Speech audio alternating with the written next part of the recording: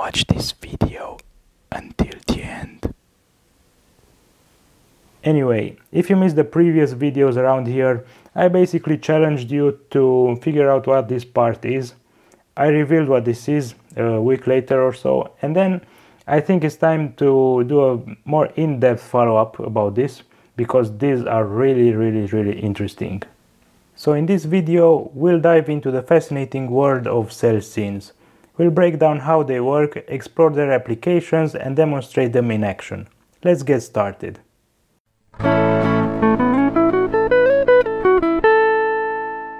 So what is a selsyn? Selsyns, also known as synchros, are rotary devices used to transmit angular position between two or more locations. They rely on electromagnetic principles to synchronize the location of one unit with another. Here's what a selsyn looks like.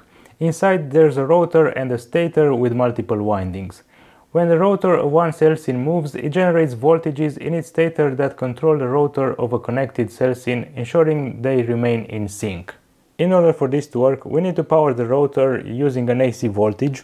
In this case, it's a 50 volt 50 Hz input that needs to be applied between X and Y.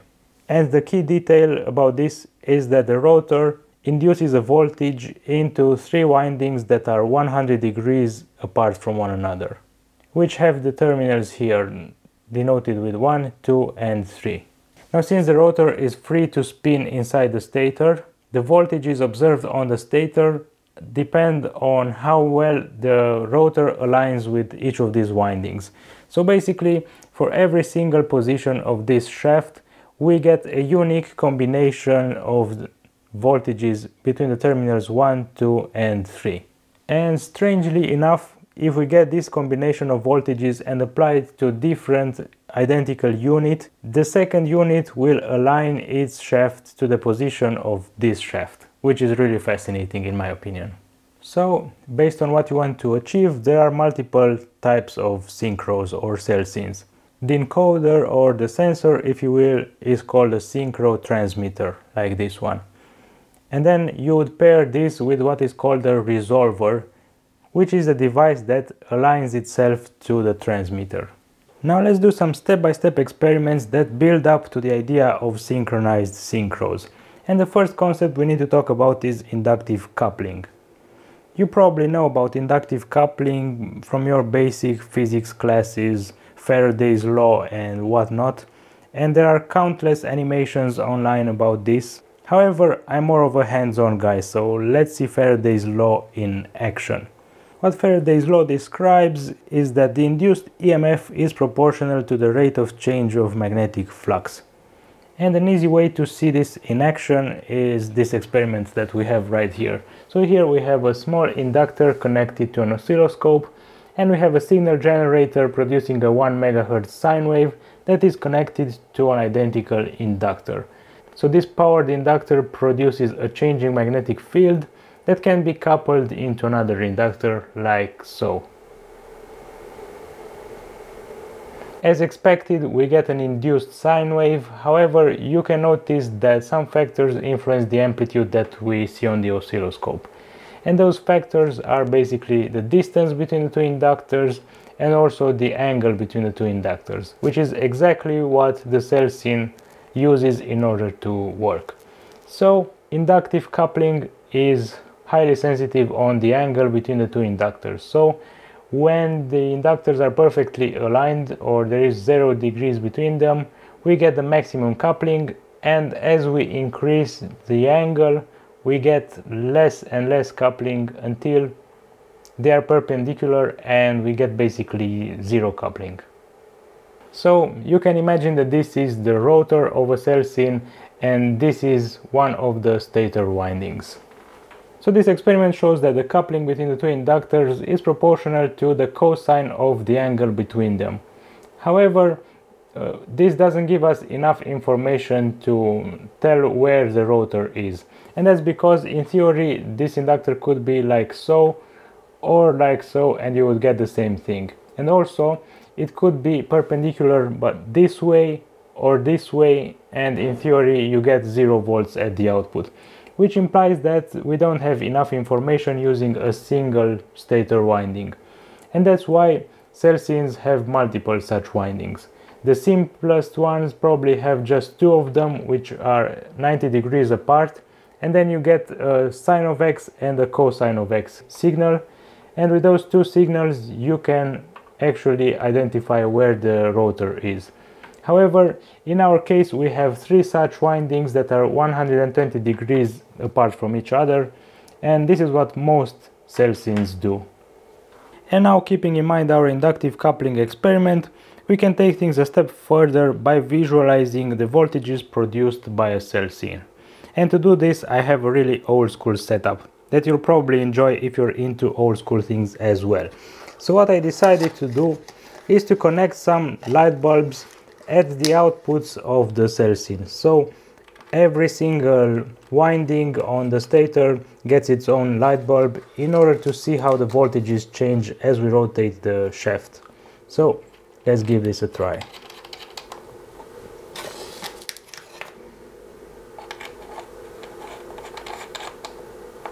Now we have to turn on the transformer, and we have two lights. Okay, the moment of truth. Let's turn the shaft. Look at that. Damn, that's amazing. I think this is the most beautiful representation of what a synchro does. Just look at this. Now we have maximum alignment with this winding. We can tweak it so that we get maximum alignment with this one, and we can turn it just a little bit more, and now we are perfectly aligned to this one. And we can turn it and we can see how the rotor changes the induced voltages in our three windings.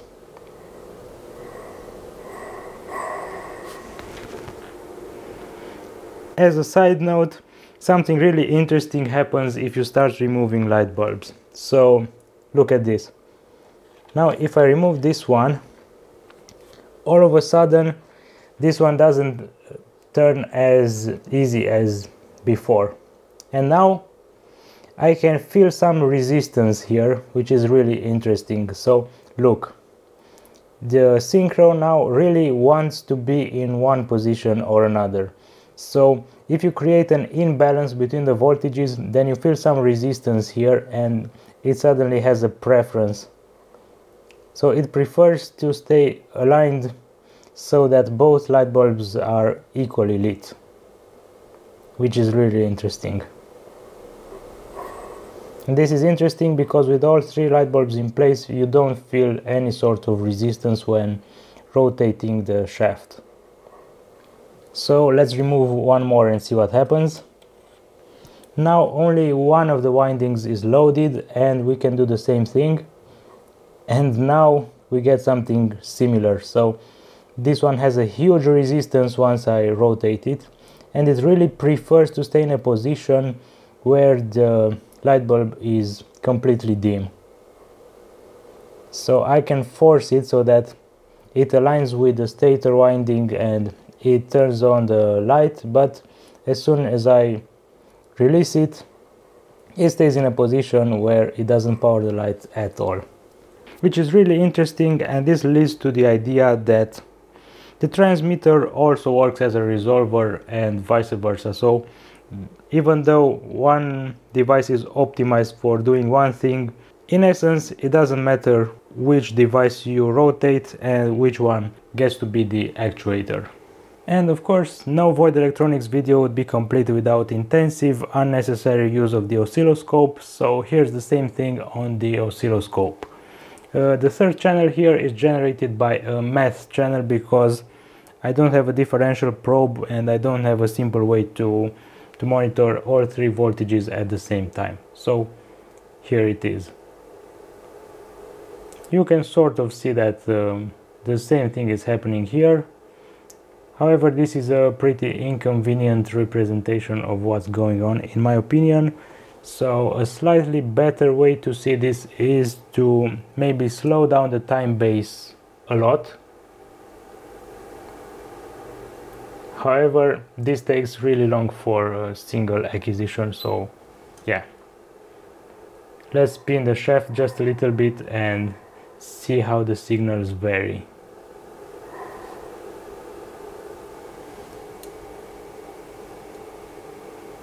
Okay, so you can sort of see that the signals are 120 degrees out of phase here, based on where the peaks happen.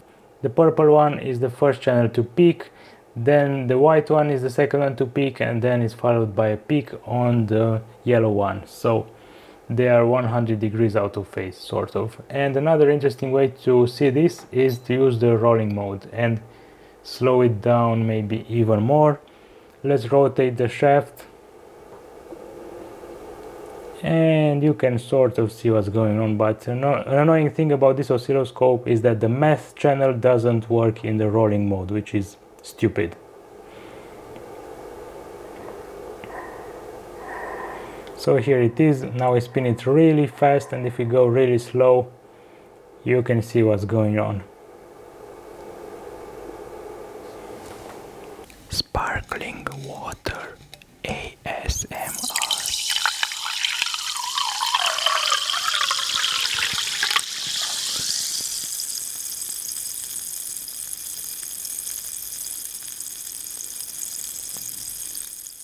And now let's finally prepare the synchros to do their magic. So in order to do this, you just need a straight connection, which means that the X terminal from here goes to the X terminal from here, Y to Y, 1 to 1, 2 to 2, and 3 to 3. So nothing special here. And then you just need to power up the rotors from the same power supply, of course. That's why they are hooked up together. So for this we just need a 50 Hz 50 volt power supply. However, I decided to use just 24 volts for this. In my case, the power comes from a variac. However, this is a really special variac because it's isolated. So this is not an auto transformer, this is a proper 2-winding transformer. So let's power them up and see what we get. Ready? 3, 2, 1, fire! So as you can see, they jumped into sync basically. And now if you rotate one of them, the other one turns exactly the same. And this works both ways, so you can spin this one and the other one spins exactly the same. So they will keep the same position no matter what, assuming that they have power. And there are no tricks here, so we can remove the power and they no longer work, as you can see.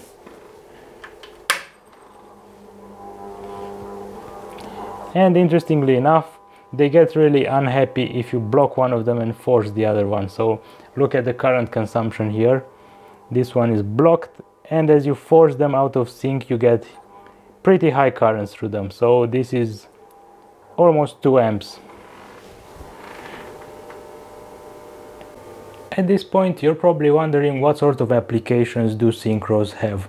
Well, they are used for transmitting angular information in anything from airplanes to ships to tanks and so on, and they work really well in safety critical applications. However, I think they're mostly obsolete by now and they are replaced by optical encoders and things like that. But just for fun, let's replicate something that you would do inside an airplane. So let's say that you need a cockpit instrument that needs to display the engine temperature. However, the engine is obviously really far away and you want a really reliable way to transmit the position of a thermometer all the way to the cockpit using electrical wires. So let's say this is the sensor and this is the instrument in the cockpit.